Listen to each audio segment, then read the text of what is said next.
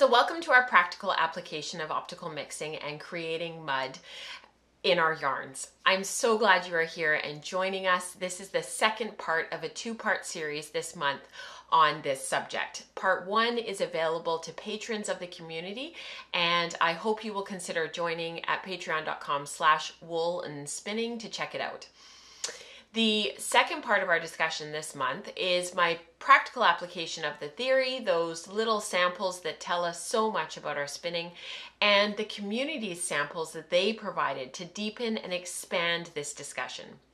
I'm excited to share with you what they put together. Like last month, everything is linked below and it is invaluable. Thank you to each and every one of you for sharing your work and for the journey. All right, let's do this.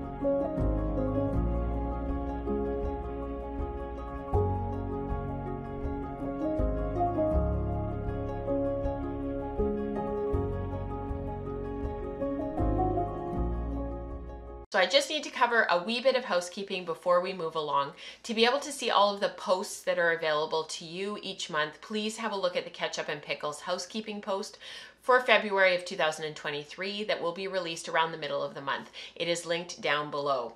It will have all of the links that you need to navigate the things that you wish to engage in. Links to the indices for all of the vlogs and the PDFs, previous episodes of Wool and Spinning Radio, and the Wool Circle are also linked in there for you. So please have a look down below, and I hope to see you over in the community soon. So earlier this month, we explored what optical mixing is, questioned some previous wisdom about the conversations around optical mixing in our spinning, and we began exploring how we create mud in our yarns, accidentally or intentionally. This is something every spinner has done in their spinning career, and I remember when it happened to me the first time. I asked my mom what had happened, and her response was classic. The entire color wheel is in there. Of course that would happen. I was sort of dumbfounded and was like, really? She looked at me and said, oh yeah. That was my first real life introduction to how color affects our creative lives. I did eventually knit up that yarn, and in the end, it was actually really pretty. But it was, it was quite grayed out and it was dull. Lesson learned.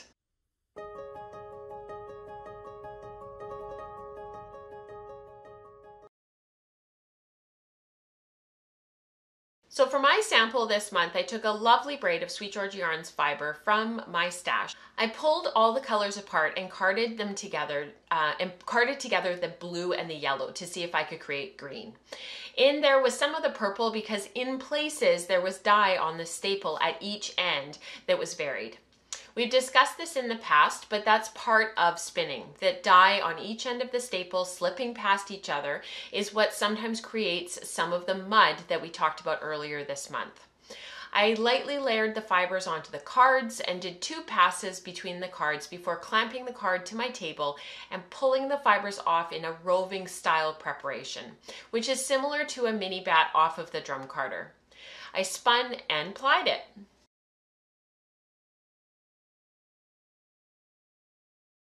So let's see what the community did with this experimentation. It was super interesting. Remember from part one that each month I will be putting out a call to the community for their interpretations on color. This month I reached out on the Slack channel and asked for the following. For February, it'll be about optical mixing. Again, just very small samples, less than 5 grams. Enough to get an idea of what things look like. The assignment is very general. Show us optical mixing, try to create a new color by employing optical mixing, and then secondly, try to create mud intentionally. It's actually harder than you think. I'll have more, but start there, and I'm only thinking for like 2 or 3 samples each time. I love that you guys went above and beyond, and please continue to do that. Just know that I'm also happy with 2 or 3 samples for each who want to participate but can't take on anymore. Let's keep the barrier to entry really low. I can't wait to share with you what they put together. It's incredible. So let's first start with the experiments on optical mixing, and then after we explore my samples for creating mud, we'll explore theirs, just to keep things organized and logical. Kicking us off, Florence shares her experiments to create orange. So Florence says, something unexpected happened here. Theoretically, I did my standard 5 grams with 1 gram 20% change with each sample. Now, I don't believe that I have made a mistake, but 2 of the samples are visually identical. Unfortunately, I don't have any more of this fiber here with me, but I'm going to repeat those percentages with fiber that I do have to see what happens. Something really different happens around yellow, so I will be interested to see if my conclusion is a mistake. The first photo, so this photo is without the repeat. So this photo is without the extra skein. This next one is from Ruth. Ruth shared her experiments in order to create optical mixing. I focused on the process, or the quote effort needed in order to create optical mixing. I used hang cards, but what would a drum carder do? What would combing do? What would a blending board do? And what would Eve do? I am the one who needs to look at instructions and then pick up my tools to see if I understand. Often there is an aha moment in that first round, or a rabbit trail. In this case, it was a rabbit trail. I picked up 2 relatively equal portions of each color and I loaded them on the carder. And from the first swipe, I was curious how long it would take me to get to an even blend. Thus, the pictures and the focus. There is so much to explore about blending colors of dyed wool, and I am sure I will get many of them in this year of color. While I also want to explore dyeing yarn and fabric, I really like the liveliness of a color blended with others. They feel more personal. I totally agree, Ruth. So by that, I mean you might recognize some of the little dots of color that just refused to blend while you handle the resulting yarn or fabric. You see the color play change slightly as you progress through a larger project. Now on to mud. Thank you so much, Ruth, for your sharings and for your thoughts and your insights. I think you're absolutely correct. This is from Malin. She shares her findings from her first 2 experiments. I chose to blend blue and red to hopefully get purple. I made a total of 9.5 gram samples ranging from 88 parts red to 88 parts blue. To make the yarn appear as blended as possible, I spun very thin singles on my spindle and I chain plied to preserve the color order. I then knitted a tiny swatch to see if there was any differences between the yarn samples and a knitted sample. All in all, I am quite happy with the end result. 2 things that I found particularly interesting were, 1, seeing how very small proportions of the second color, say one part blue to 8 parts red, or 1 part red to 8 parts blue, made a much more interesting color than the quote pure colors, as mentioned in a recent interview on the Wool Circle. And 2, although the middle colors are perceived as neither red nor blue, they do not really look like classical purple either, and is quite dark. Generally, the blended colors appear darker than the pure colors. Malin went on to do some more swatching, which is also very cool. So let me share that with you now. So she says, while swatching for the first challenge for this month, I played a little with the yarns I made for the previous challenge and made a tiny entrelac swatch. It was the first time I had tried entrelac, so the swatch is definitely not perfect, but I am super happy with it anyways. In particular, I like how it makes it possible to compare both the blends of each color, red, green, and blue, and the blends with the same added color, gray, black, and white. I realize it is too late for the first challenge, but I just wanted to share my new favorite swatch. Who says it's never too late? It's so much fun. So much fun to see what everybody's doing. Thank you, Malin. And last but certainly not least, Amanda shares her experiments. I decided to explore the effect of the mixing green from blues to yellows and how they biased differently. My starting palette was a warm and cool variant of each. This means that for each hue, one biased towards green and the other biased away from green. Each sample I made in this batch consisted of 1 gram of blue and 1 gram of yellow. I blended the fiber thoroughly on hand carders, and then I put the fiber on my blending board to diz off as roving. Sample number 1, the green biased blue and the green biased yellow, resulted in a prismatic green. Sample number 2, which was a violet biased blue and an orange biased yellow, ended up resulting in a muted green. Actually, I would call this a chromatic gray. I really love that particular one. Sample number 3 was a green biased blue with an orange biased yellow, and that resulted in a muted green. Note that it is nowhere near as muted as the version above, with both primaries biasing away from green. Sample number 4 was a violet biased blue and a green biased yellow, and it resulted in a muted green.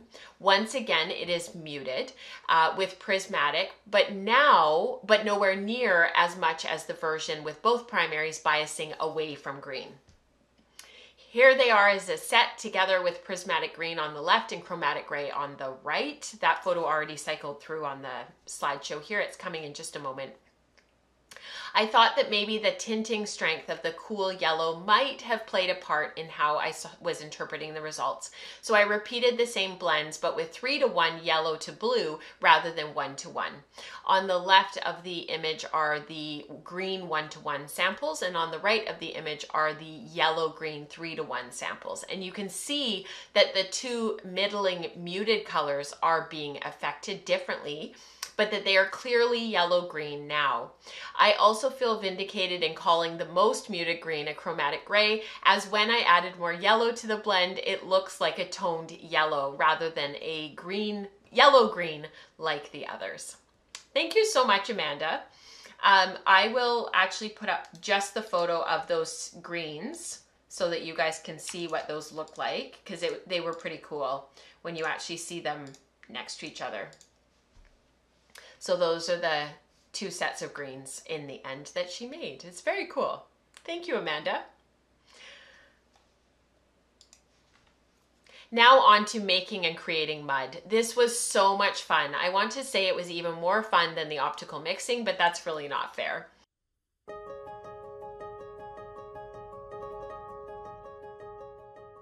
So one of the first things that I noticed with everyone's samples was the overwhelming beauty of the samples. They were just stunning. As I have previously mentioned, I think the reason people are tripped up with these yarns when in large skeins, freshly spun, is the misalignment between expectations and outcomes. If one is expecting a beautiful skein of yarn from a gorgeous hand-painted braid and the colors are combined while spinning, especially if there is dye on each end of the staple that are across one another on the color wheel, or even multiple colors on each staple, the resulting skein will be muted and dull. Sometimes we need to look more closely at how much space between each color is allotted. Katrina's actually talked about that on previous episodes of Woolen Spinning Radio when her and I talked about braiding color studies like over the years. More space will equal less color blending between colors. Obviously, there will be some optical mixing, some areas where the fibers slide next to each other as you transition to the next color. But that's what creates those lovely color transitions in our finished fabrics. One of the only ways to keep the colors as clean as possible when spinning those really beautiful hand-painted braids is by chain plying or leaving the singles as singles. For my sample, I combined all of the colors that were present in the Sweet Georgia braid so that I had in my stash to spin. I shared with you the optically mixed sample already, and here is the gray muted sample. Next to the braid, you can see how truly dulled this became. It really registers as sort of a gray-brown now, and while there is some beautiful purple underlying the color of the skein, I would be pretty disappointed with this if I had spun the braid thinking that it would remain brilliant and vivid. Of course, we are putting all of this under a microscope, and I can see how truly beautiful this little guy is. But if it wasn't what you'd expected and you'd spent close to $30 Canadian on the fiber in the first place, you might be pretty bummed. The next two samples I made were possible because my fiber that I'd ordered finally showed up. It is Corriedale. It's dyed in the primary colors. I've been slowly spinning through it and making my own carded color wheel, which I'll hopefully have done and be able to share with you next month. But from there, I knew I could blend everything else. So I made these on my hand cards, and I decided to do 2 blends so that we could see what happens. One is blended only once, while the other is blended many times. Using the 3 primaries in equal parts, this gives us an opportunity to see what happens when we blend and change the preparation.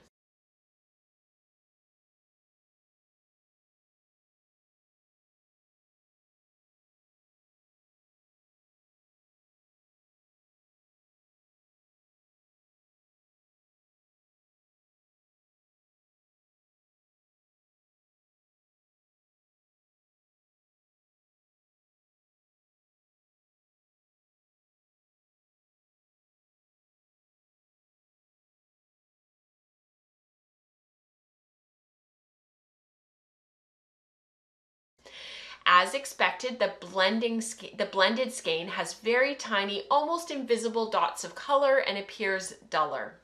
In contrast, the sample that was not blended, but instead just dizzed off, I called this sample once blended just to keep them straight. It has larger dots of color and it remains brighter.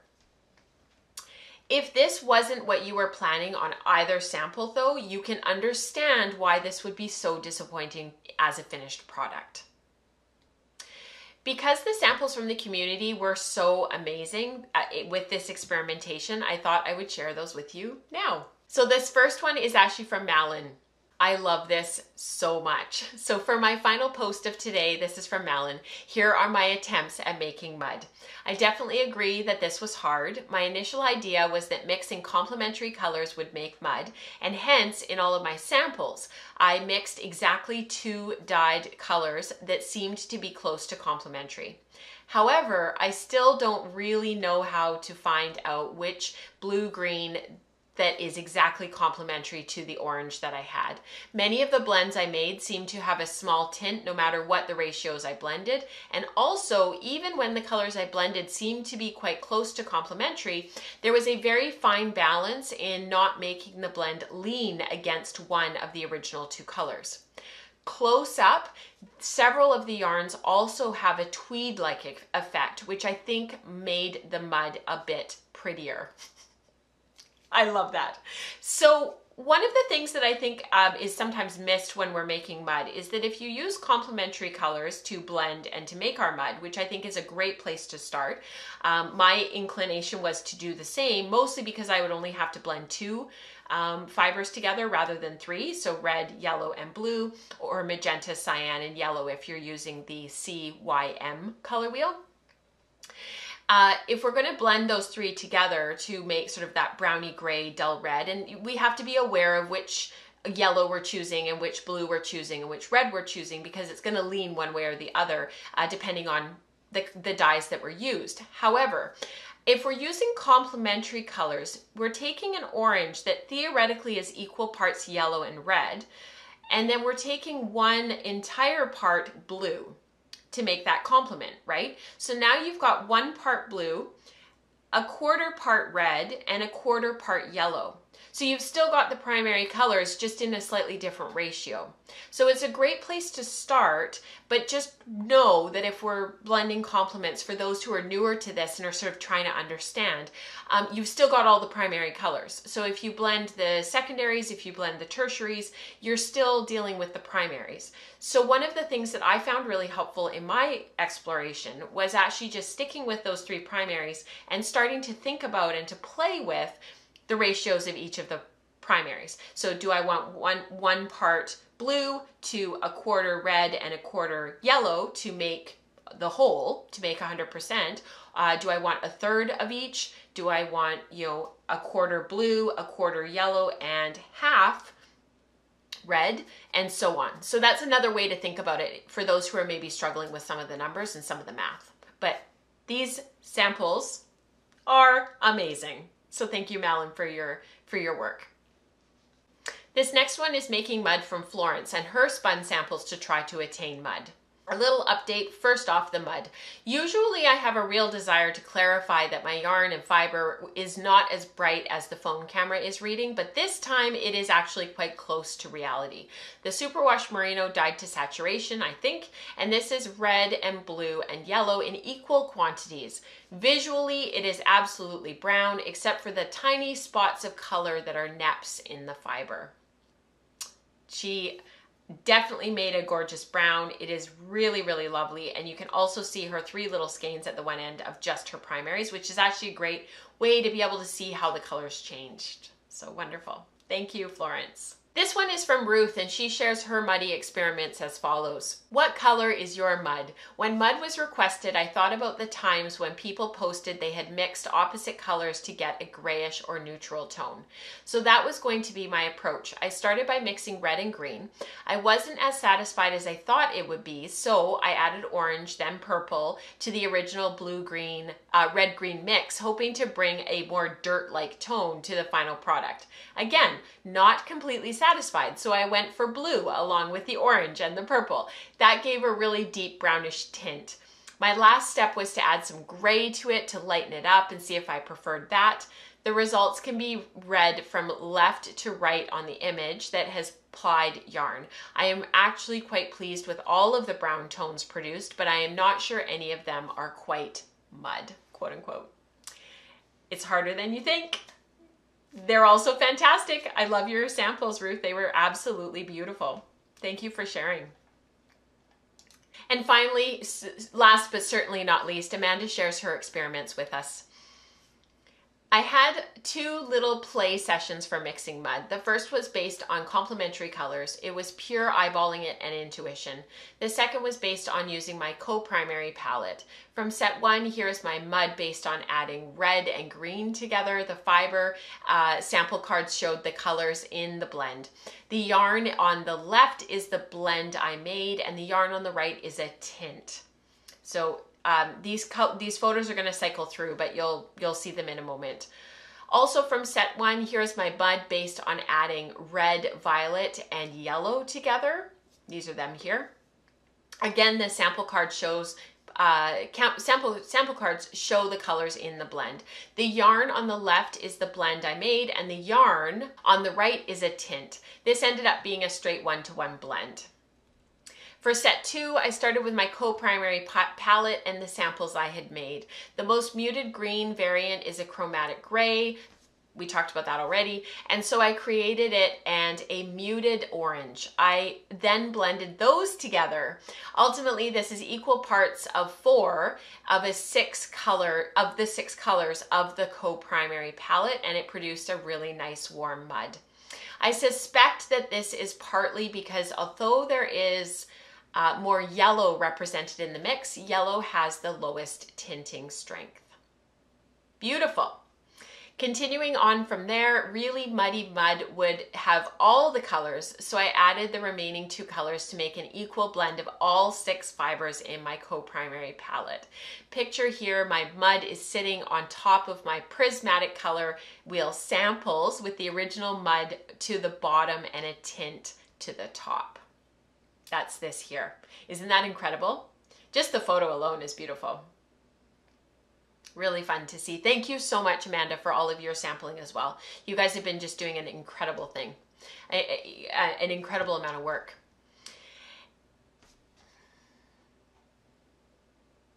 An alternative way of thinking about this particular mud is as a blend of the secondary triad. I've included a picture of my mud on top of the prismatic secondary triad, and in the other picture it is on top of the most muted version of the secondary triad. Both would result in the same mud. That's actually a really good visual, Amanda, so thank you so much for throwing that in at the end of your post. I really appreciated that. And it was good even for me to see it. Thank you again to everyone who participated. We are richer for your contributions. Next month, we will be starting our exploration of color contrasts in our spinning. This is getting into the weeds of color and builds on our introduction looking at hue, value, and saturation. I can't wait to begin applying these principles to our repertoire of knowledge, and I'm excited to see how the community applies the principles in their samples. It's going to be really interesting. At the same time, Rebecca has been exploring color wheels on the wool circle and will be moving into hand blending, further building on this content and going even deeper. It's all very exciting. See you next month. As always, share your findings with us either here on the Slack channel under #general or in the Ravelry group. Be sure to share your projects, your spins, your makes, your reflections using #woolenspinning so that others can see your stuff as well. And don't hesitate to tag me and Rebecca so that we can see, because sometimes we do miss it. Until next time, happy spinning, happy experimenting, and happy playing with color. Bye everyone.